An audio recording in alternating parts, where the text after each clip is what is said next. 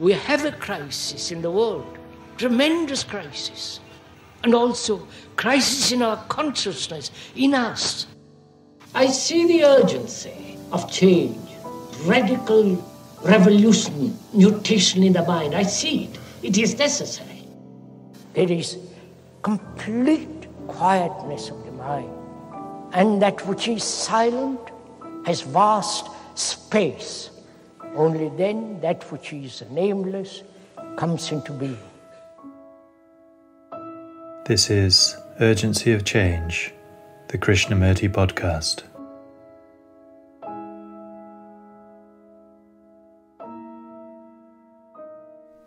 Welcome to episode 9 of Urgency of Change. This week's episode features Krishnamurti in conversation with psychotherapist David Shainberg.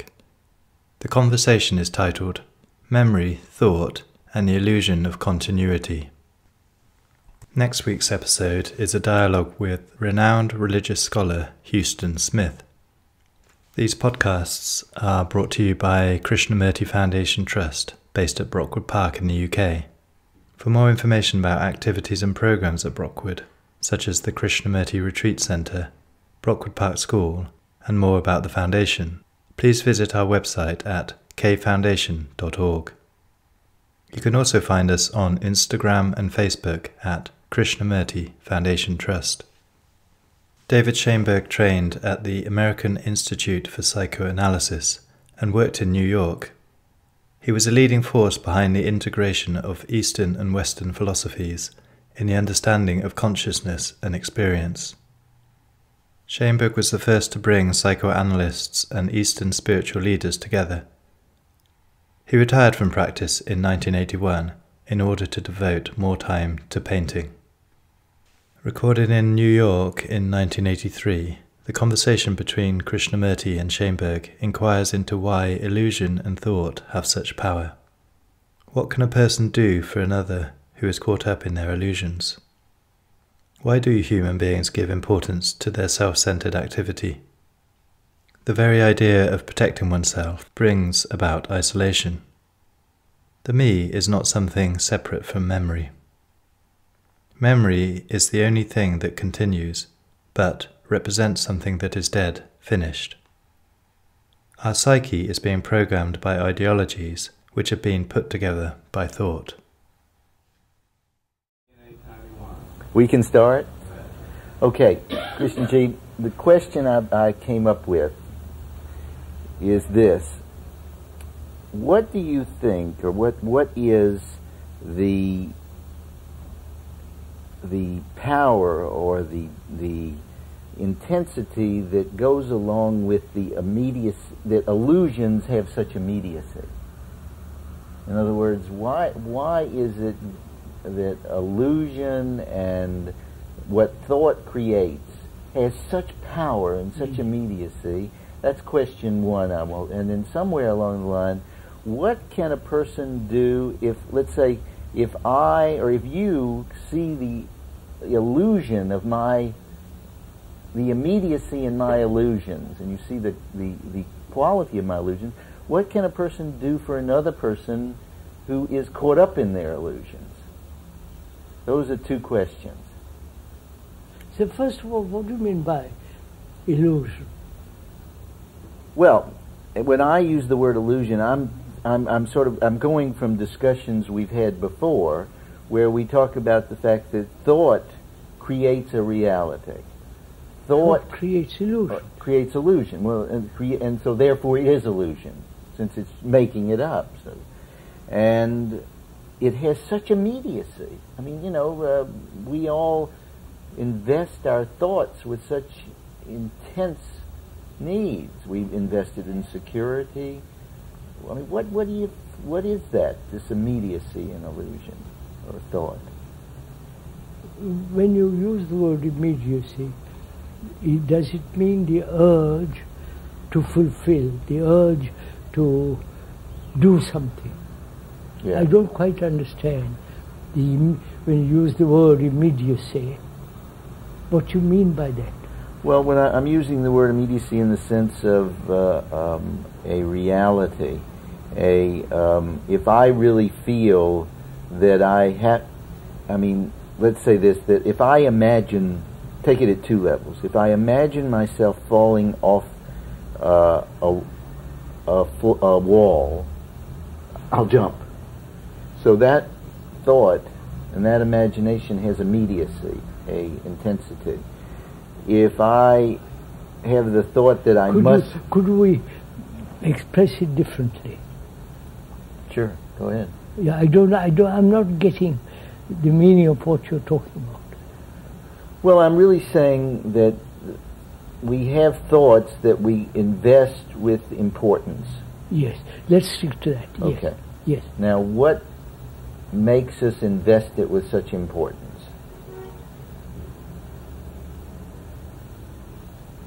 In other words, how come we can't see... I'm really referring back to my work as a doctor, where a patient comes in and will say, terribly depressed if somebody died, terribly depressed if their lover doesn't show up, terribly depressed if they lose a job. Those are thoughts which have importance, but they have, for this person, it's as if it's the whole life has collapsed. That's what I mean by immediacy. Urgency. After all, it's the urge of desire to fulfill. I'm not getting you there. Because I'm not getting your meaning at all. Well, let me try another way. We talk a lot about what thought does. Yes. We said that thought is limited. Thought, whatever it does, whether in the technological world or in the psychological world, is limited. Exactly. A person who is concerned about himself all day long, his whole attitude towards life and towards the world is very, very, very small. Right. Now, how come if thought is limited, but actually thought begins to seem like it's unlimited? That's just an idea, that's an illusion. Well, but that actually happens. So what is your question then? So what makes that happen? In other words, what makes thought appear so unlimited? And we invest it with such unlimited virtues. Who does this? Everyone in this world that I know. And people think of their, like yesterday in our discussion, the man says he's getting better because he can take a vacation, right? So in a way he has invested his thought. You see what I'm getting at? No. You still don't see. Well, let's try. This is what we try. People do invest their... Would you mind changing the words? Not invest. Move away from this. All right, we'll move away. We'll try another way. We think what we think is important. That, keep it at that. What we think is important, which is our prejudice. Our ideas. Our ideas, our ideologies. Exactly. Our experience. We think that's important. Exactly. Now you're getting it. Yeah, now we're getting it. Now what is that? No, not what is that. Why have they become important? But they start out important. No. I have an experience, suppose, or I come to some definite conclusion. Okay, all right. I've thought a great deal about it, read about it, talked to people, and I've come to a conclusion that's final. Right, right. In that finality, there is a certain sense of, at last, I've understood, this is what I must do, right, or not do, and proceed from there. Right. Now, what is the question? Put it from there. From there, the question is, how did it get to be that you think It's important. that it's important and that it's final? Because it has happened to me, and I have seen all the implications of it, all the implications of an accident or I've reasoned it out, and I said this is so. Yeah. But the difficulty is you come along and say it's not so. Yeah. Then I hold on to what I've come, my conclusion. Hold on to my conclusion. Because I say it's not. You mean it's simply in reaction? You say it's not. Yeah. Your conclusion is wrong. Unless I'm willing to listen to you, examine it, then I'll change it. But if I'm not willing to listen to you, examine it, I won't change. I say that's what I think. Yeah, but before you already thought it was important, what you thought. Yes, sir, because it's happened to me. So it's me that's the issue. Yeah, because it happened to me. To me. So that you've invested me with importance. Yes, me becomes the important. Why? That's... your question now is quite different. Why human beings all over the world have given importance to the idea of the me. Yeah, yeah. Such importance. Huh? Such importance. Tremendous importance. Yes. The whole world circles round. Right. From now, so what does it? You know, what does it? I mean, in other words, why? Why does? Why do human beings give importance to their own self-centered activity? Right. That's right. Why?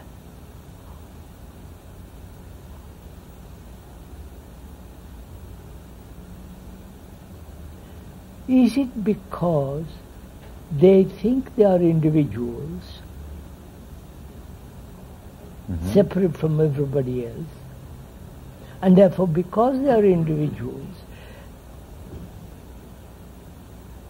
it's like building a wall around oneself, right? And not let any other thing interfere with that center. And that naturally then it becomes important. Why naturally? Because that's the only thing I have. So having made this wall, then I'm taking in things that are building me up, so to speak. And therefore that's the only thing I have left it with me. So because I've made this... Not only because of that, right, but because I've, through education, through religion and so on, my brain has been programmed to think I am an individual. Right.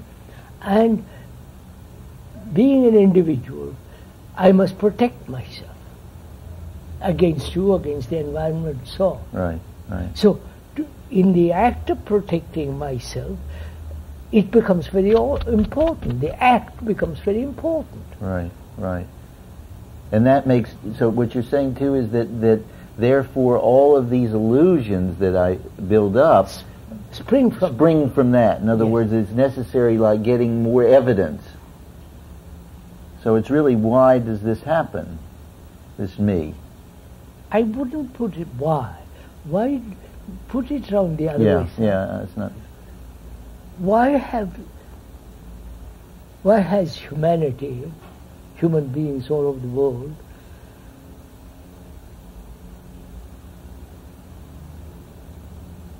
have become so terribly self-centered? Huh? Would that be right? Yes, that's good. Why, sir? From your training, from your analytical point of view, as a doctor and psychotherapist and so on, why do you think they have given importance to this self-centered, egotistic, movement, which is actually separative movement. Separate, right. Which is divisive movement. Why? Well, I think that the reason is that thought itself offers, thought simply appears in the brain. And that thought offers the security of the self, or the me. In other words, it creates the me. Yes, sir. Wait a minute. Well, I'm asking, after having created the me, which is the image I have about myself, right, why have we given such importance to this? I'm asking I know you are, and my answer is, I hate to use the word security, but it seems that the me provides the security. Now there, I think, is a question. Why does the me provide such security, or seem to provide? Or is it that I am seeking security fundamentally? Yes, yes. And the feeling that all my activity must be within the area of my own experience, my own judgment, my own values, my own egotistic movement. Right, right. But it seems to me you're saying you're going backwards there. No, sir. Look, sir, let's begin again. Human beings all the world over have built up this illusion that self-centered activity is a self-protective, defensive, aggressive, and one lives in that area. Right? Right, right. And I know nothing else. But there must be some appeal or something inherent in us as human beings that this happens. In other words, that it's so quickly that you can take the young child and it happens so quickly. That this self-centered, it's literally like I gave you a shot of heroin and you said, I like it. And you say, I want more of it. And it's as if the happening of the self, the me, is like a shot of heroin. You get a little, and it's like immediately it just builds. You're addicted to it. It's really an addiction. Let's look at it as an addiction. What is an addiction? The me. And the need for security is an addiction, and the me as like a shot of heroin, which offers that drug. In other words, you are yearning for security. I come along and say to you, look, I'm going to shoot you up with a little me, and you become, you know what I mean? Let's begin. I understand what you mean. Let's begin again. Okay, sure. Why do we seek security? Because we're insecure. So, are we insecure? Yes. Or we imagine we are insecure? You understand my question? I want security. I must have security. Physical security, clothes, food, and shelter, and so on. I must have a job in this rotten society. Right. I must have somewhere where I can be quiet by myself, with my family, with whatever it is.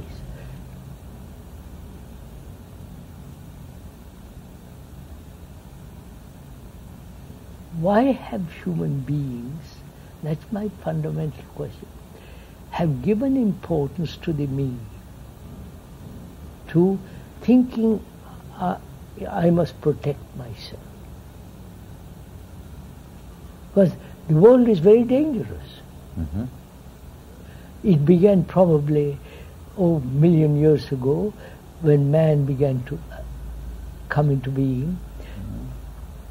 He had to protect himself. The wild animals, why everything was chaotic. So perhaps from there began the origin that I must protect myself. Animals do. A deer which is being chased by a leopard, his instinct is to run away. Right, right. And unfortunately, the leopard is quick and catches him, kills him, and so on. And also the deer escapes sometimes, fortunately. So from there, we have inherited this sense of, I must protect myself. Okay. Yeah. And I'm asking, is it possible to protect yourself in isolation? After all, the very idea of protecting myself brings about isolation. Right. Right? Now, is there security in isolation? Well, if the deer runs away, is he seeking it in isolation? No, poor thing, he just wants to survive. Just wants to survive. And also... Was that possible, that maybe that's one of the things that causes the me, that he just wants to survive? That's a natural instinct. But I say maybe the me is... No, so physically I must survive. Right. Right? Well, then we must get confused and think the me is physical survival. No. Physically I need clothes, food and shelter. I must survive. I must have a job, and so on. Right. Yeah, room and so on. Now, is there psychological survival at all? No, but I just had a thought. There's no psychological survival. Why do you say that? Who say? Why? I mean, everybody wants to psychologically survive. But actually, do you think... The me is the psyche. Right. But in some way it's confused with the body. Which is identified. Identification takes place because in identification I put out roots. Exactly. And having roots, I feel secure. And you identify with your body. Which is my body, yes, my name. So I am my body, I am my name. I am what I'm doing. Exactly. And so on. But isn't that similar to what the deer is doing when he's running away? No, a deer doesn't think about himself. Exactly. But I'm saying that there's a crossover there. There is no thought operating probably in the deer. Okay, we'll accept that. It just wants, frightened and runs. Yes. And when we go into this me and identification... Then all the trouble begins. But isn't that in a way a sort of wrong continuity from the deer? You know what I mean? Not quite. Well, in the sense that you say we've inherited this need for survival, like from the animal. We have inherited the instinct to survive. So we've inherited the instinct to survive. Sir, please let's admit one thing. It's natural instinct to survive. Exactly. It is, every little act of cell wants to survive. Right. And to survive physical necessities, I must have. Right. Job and so on. But a lot of people think me is a necessity. Are you sure what you're saying? Yes, I think that there's a... Me is essential. They haven't even examined what is the me. But they still feel it as essential. They feel, no sir, they feel in the me there is security. Yes. In the psyche, right? And I cling to the image of myself. Exactly. But we never examine what's the psyche. If there is clinging to something which I call me, maybe an illusion. So we have to examine what is the psyche. Has it any ground on which it can stand firm, or is it just a movement, a series of movements? I don't know if I'm following you. And these movements, experience and so on, Right. is the me. Yes. And I know nothing else. Well, except one question that comes up there is that in the act of experiencing, there seems, as I'm looking at it, there's a sense that the me appears in the act of experience. In other words, it's all... Just a minute, sir. Just a minute, just a minute. Is that so? I have an experience I had this morning. A car ran into me. It hurt me. And the pain is registered. The accident, the pain is recorded in the brain. And I remember it. I'll remember it for a month or two. And so I'm very careful after that. Right. Not to be run over. Not to be knocked down. The remembrance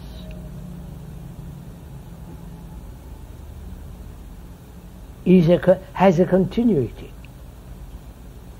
That continuity is the self. The remembrance. I don't know. Yes. Remembrance of things past, the incidents, the accidents, the pleasures, that memory has a continuity. Memory. And memory then says, I've had this experience. I must be careful. Right? Right.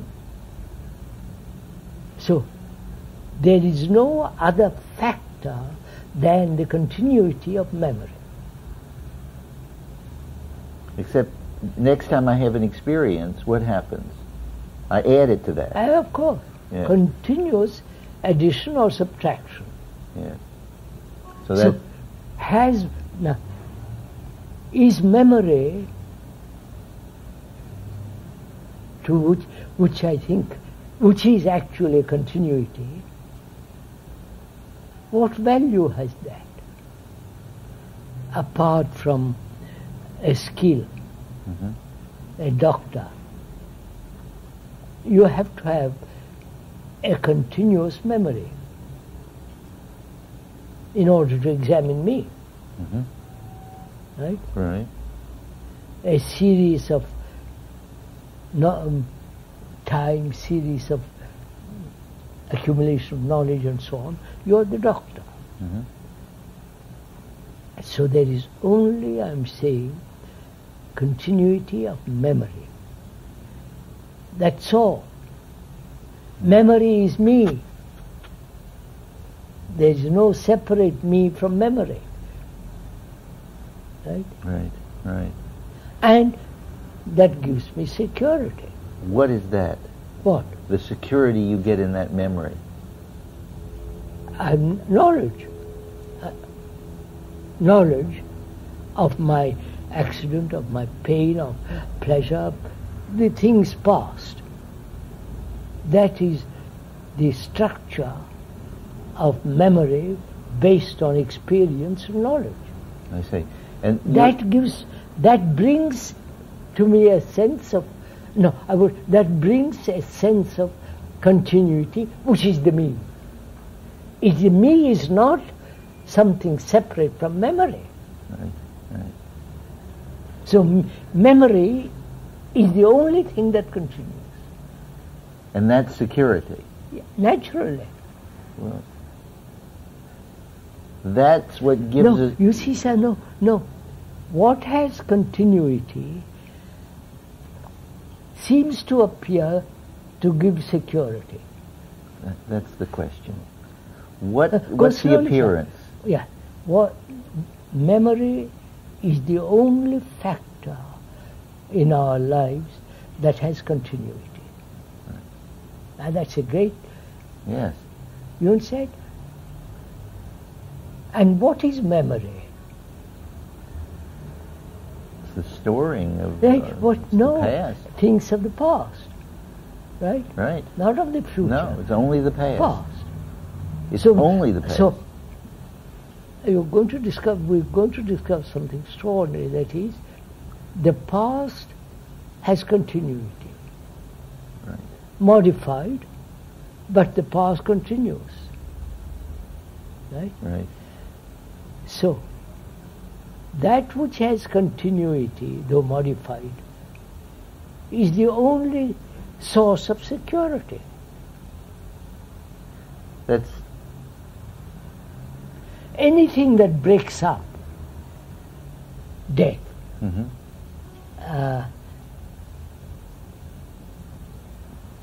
say death, let's take death, that ends that That continuity. stops it. Yeah. So I'm frightened of it. Exactly. Anything that interrupts that. Continuity. Yes.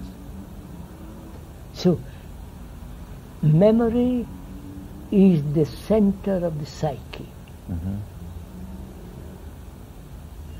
And that memory has continuity, and therefore that which has a series of movements, similar movements, I feel safe. It brings a sense of safety, security. So memory brings security. Right. Right? Wait. And is that security? That's what I was going to ask. Yes. I don't know. It's And not how secure. can it? Can't No, be secure. just see what we have done. Yes. We human beings want continuity. Yeah. And that continuity we find in memory, in remembrance, in the thing, the record in the brain that has continuity. Mhm. And so there is not only a sense of permanency, and also great sense of security in memory. Right. Now, what is memory? To remember. Huh? To remember to keep to the right side of the road in America or in France, but in England, left side of the road. Right. To remember the address I'll come to.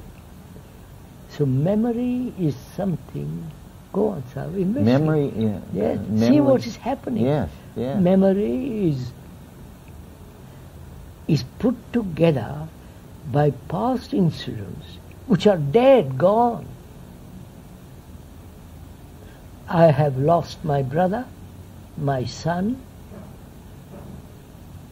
They have gone, incinerated or buried or finished.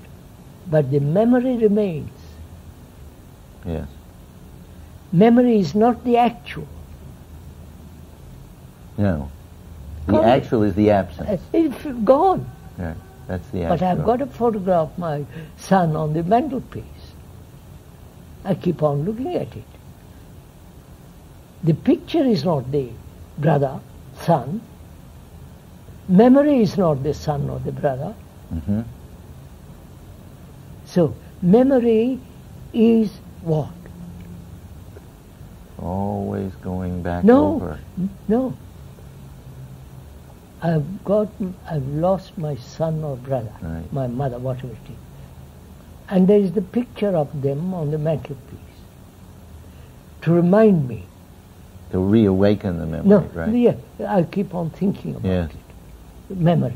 We Exactly. keep to memory, Okay. not thought, for the moment.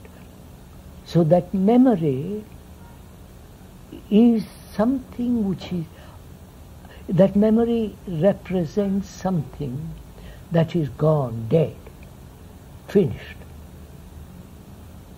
Yes. So memory is not real. I don't. Yes. I know that's tremendous. You follow, sir? Memory is not the actual son or the brother. So memory, though it appears to have continuity, it is a dead thing. Mm-hmm. So I seek security in something dead. Yeah. No. Right? Mm-hmm. Mm-hmm. Yes. If my son or brother was living, I found security with them. Mm-hmm. I loved them, they loved me, I felt safe with them, they would protect me, they would see to my old age and so on. I'm safe. Mm-hmm. But they're gone. Never to return. Right. But the memory of them remains. Right? Mm-hmm. Which is memory of a dead past thing. So memory which appears to have continuity is a dead thing. Not the actual living brother and son. Right, right. So what is thought clinging to? Or clinging to something that's dead. That's great, sir. To discover I'm clinging to something Mm-hmm. that's gone. So much water on the bridge. Right. So, there is no security in memory. Right? Right, right. But to find that out, we are unwilling to do that. There. What is that unwillingness? It's habit, tradition. I've been programmed for the last 2,000 years to worship a symbol called Jesus, or the Indian 5 to 10,000, and I'm stuck there. I think there's more to it, Krishna. Of course Let's go into it a little bit further. I've been programmed, but again, if I've been programmed in some way, I find it something holds it there. What holds it? Just the program? No, I think it's more. Go into it, sir. Just a minute. I have been programmed as a Dutchman. We'll take a Catholic because it's much more precise. I've been programmed for 2,000 years to be a Roman Catholic, to worship the symbol, the cross, to follow the rituals, to be baptized, to obey the Pope. And that's my conditioning. That is, the brain cells have been conditioned to that. Yes. Right? And my son or my grandson and grandson, I insist they be conditioned that way. Because I feel safe in a society which say we're all Catholic. Right. Right? Mm-hmm. That program is memory. And when I say I'm Catholic, all the 2,000 years of memories is there. Mm-hmm. Right? Right. So I'm clinging, holding on to something that's gone, that has no validity. Jesus may not have existed, but we have invented the original sin, and you can't escape from it. Only somebody else can save you.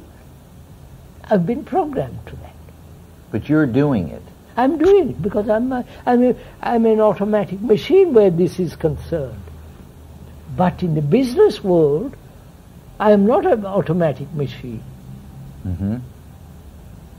You understand? I'm active, I'm changing, I'm moving. Yeah, you're giving up. You're not operating on memory.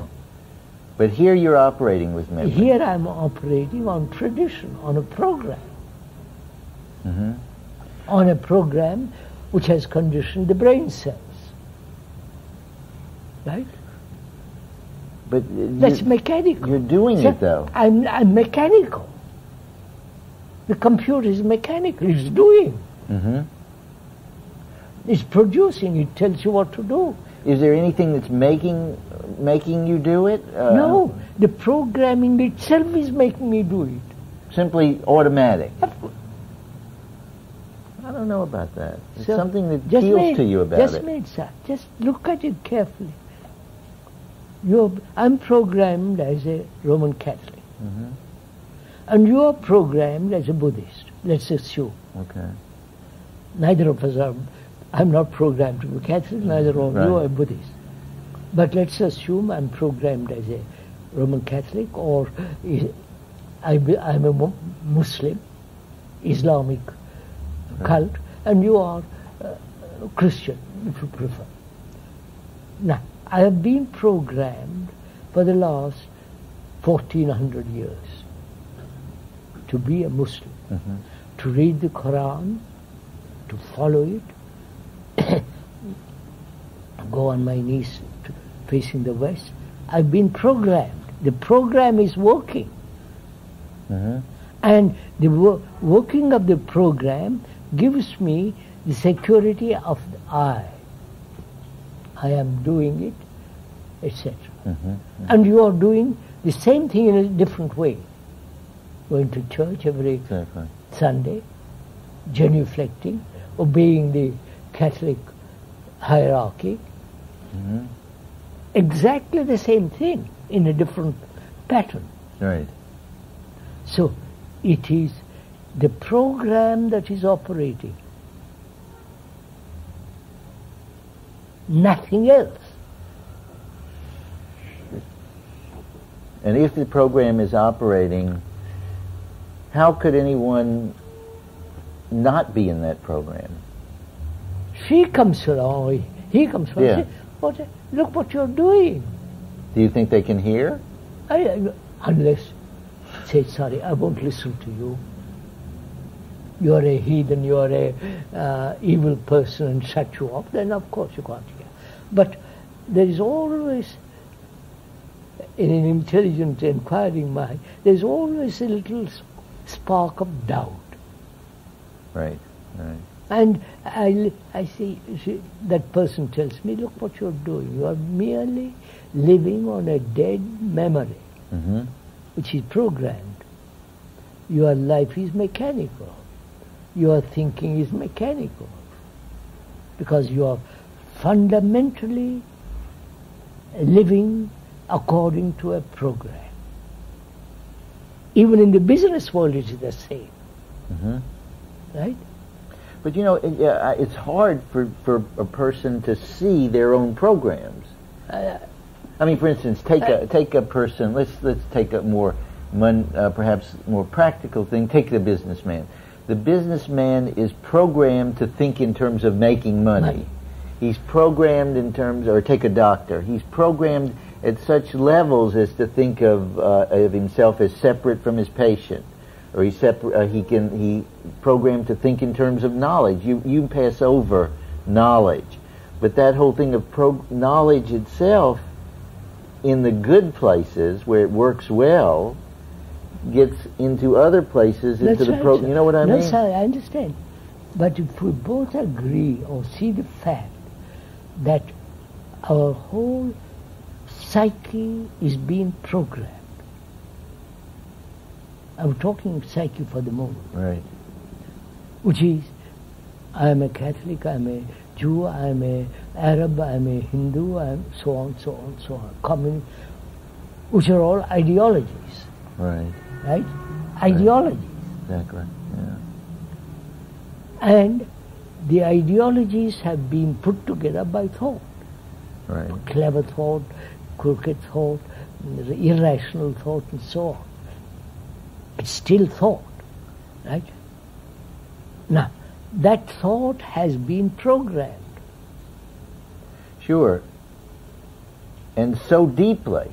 Obviously. I mean, the me after itself. 2,000 years and 5,000 years, you can't help being deeply programmed.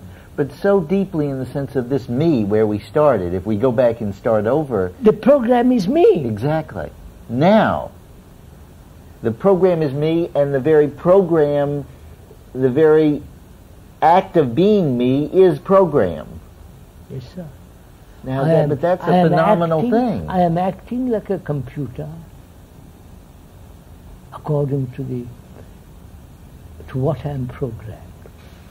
Well, that's phenomenally difficult. See the importance of this. How deeply rooted it is. Yeah. The inheritance, the tradition, the heritage, the genetic, all that is born from the animal and so on, gradually to man, and all that is great experience, knowledge, and so on, which is the past. And I am living. The brain is living in the past. Yes. And the past is a program. The very act of living in the past is a program. Yes, sir. The act of living in the past is a program. The brain is a program. The me is a and program. And therefore, what does a human being do exactly when he realizes this?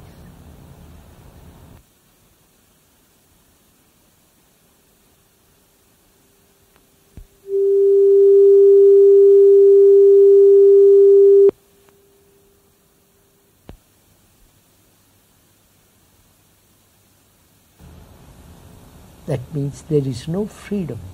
None. You may talk about freedom of will and all, that's nonsense. It's like a machine, but more clever, more subtle, more inventive and so on, the brain. But it is conditioned, it is programmed, and as long as one lives in that area, there's no freedom.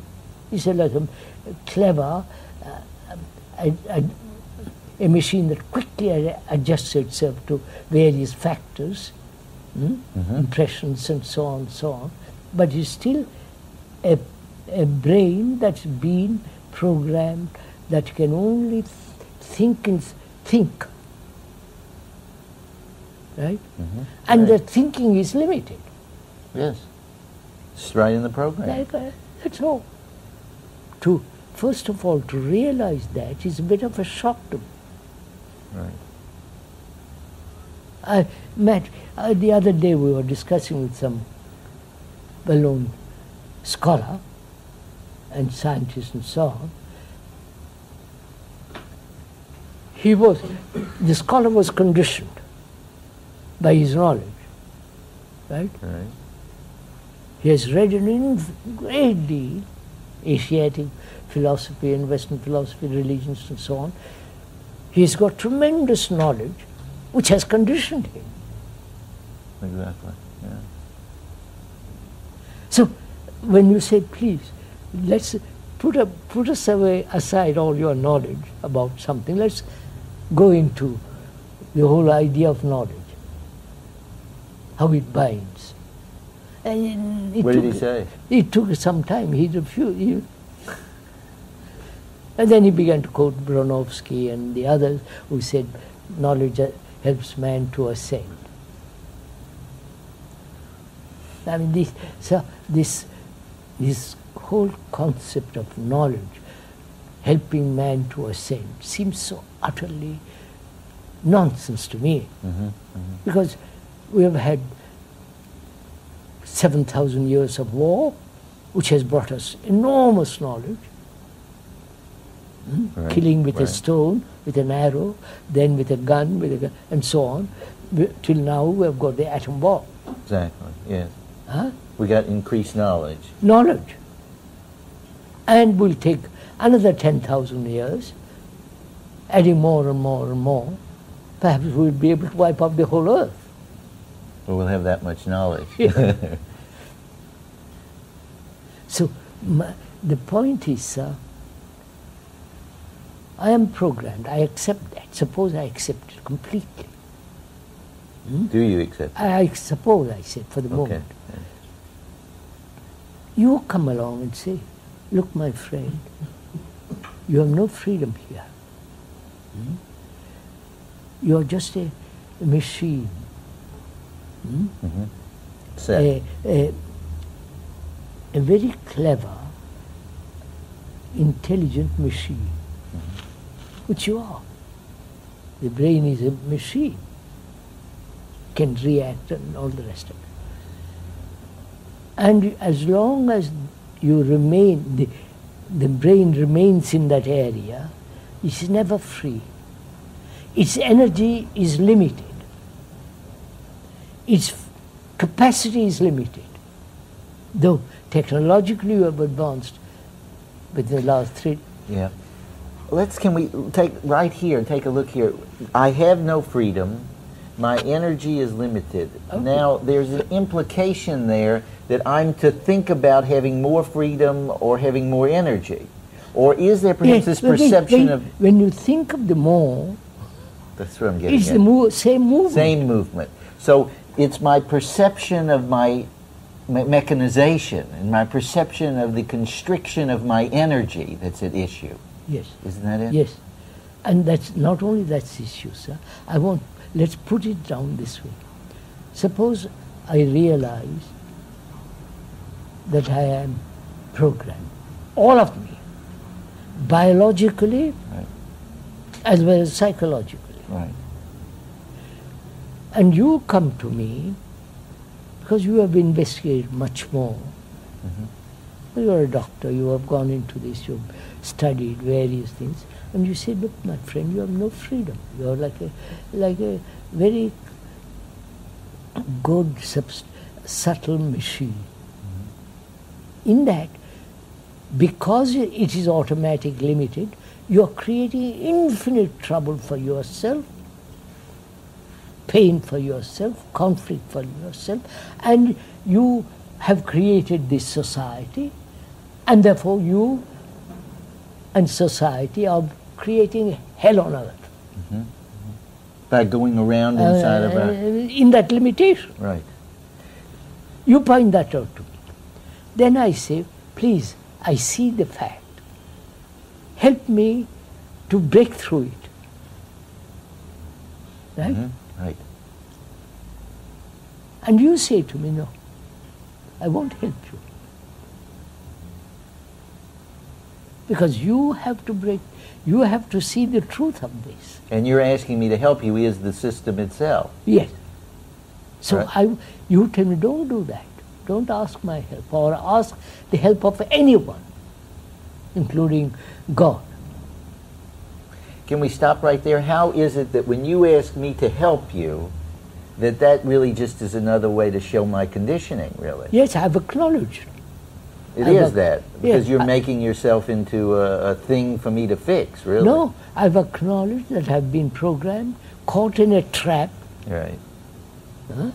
and I can't get out. I think I can't get out. Right? So what can I do for you? Therefore, I come to you. Wait, I come to you. You're a doctor, psychologist, psychotherapist, you're well known, blah, blah, blah. I come to you. And I say, please, sir, this is my state. I realize that which is, that if one lives on a dead thing, it becomes narrow, limited. And therefore, I'm creating conflict not only between me and my wife and society. I live in conflict. Right.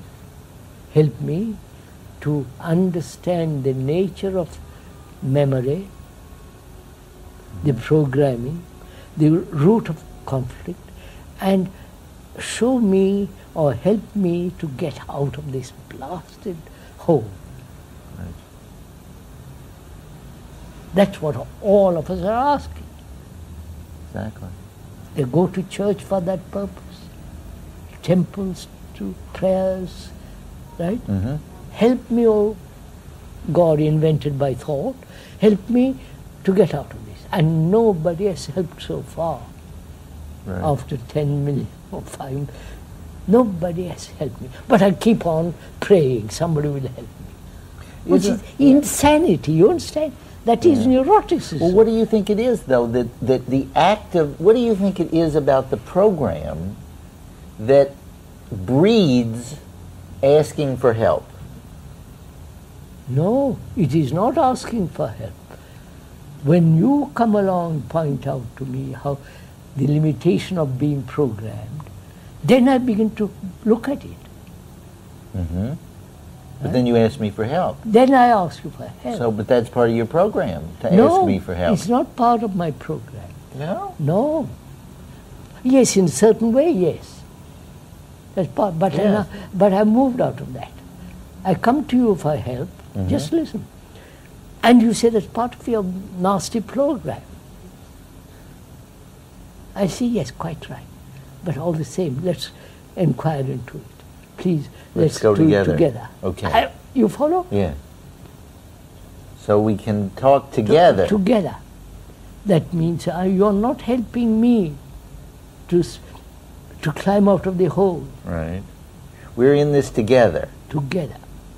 Which means what? We're both programmed. We both realize we are both programmed. Exactly. We are in a hole. Exactly. And by talking over, looking over, investigating, we begin to see there is nobody going to help you. Or you. Nobody is going to help me or you. Exactly. Both of us. Right? Right. What does that mean? I remain with my program.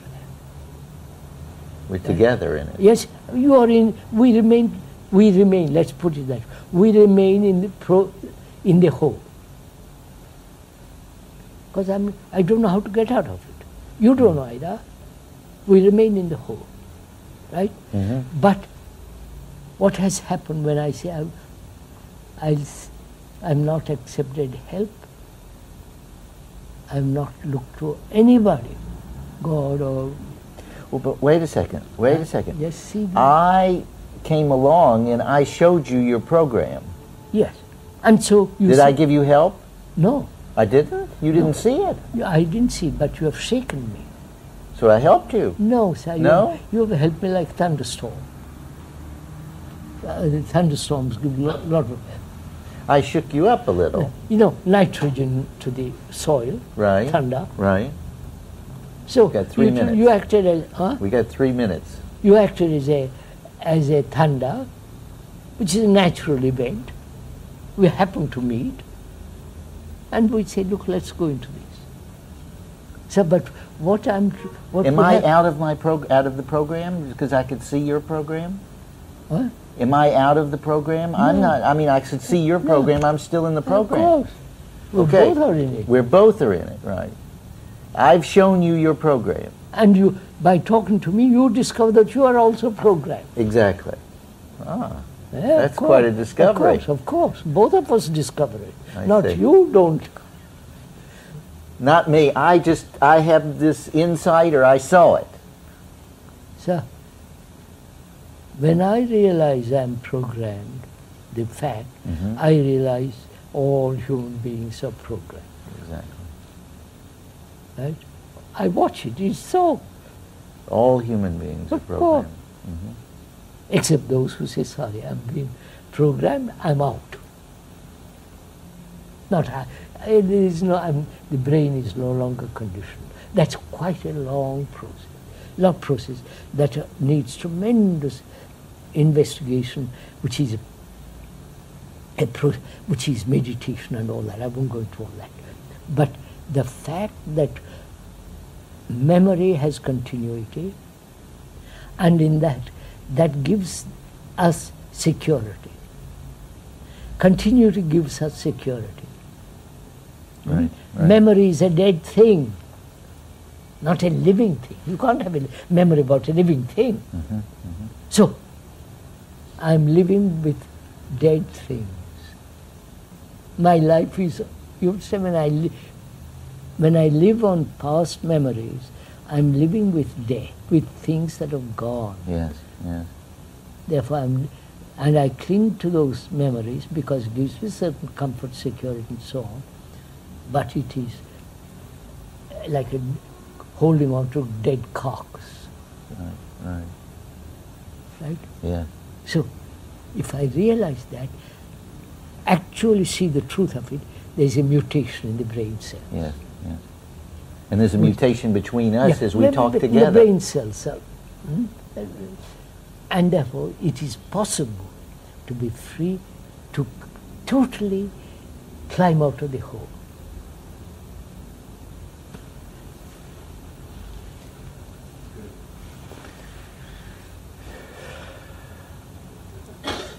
Finish? Just sit there for a little bit. Just hold that wide shut. I have found something new. Huh? Just hold that wide shut. What'd you say? I found something Me new. too. Me too. We're just giving them It's like Christmas, right? Presents. Listen, you see, We're just giving them a little payoff. my brain is very selective. Selective memory. Very, very selective. All the things that have happened to me, gone. Oh, no, I think we did a little bit. Yeah. Literally gone. The record remains, Right. but not the content of the record. I don't know if you- Well, is it that the content remains, but the selective apparatus? No, sir, the other way around. I'm right, you just see me. You have to have memory to drive a car. Got it? All the things they did to me, which was recorded, that record has no depth. I don't. Yeah, yeah. No yeah. feeling, no. No stickiness. That's Nothing too, stuck to it. That's too dirty. Right, right. So, the brain has now, I've noticed, I've gone into this,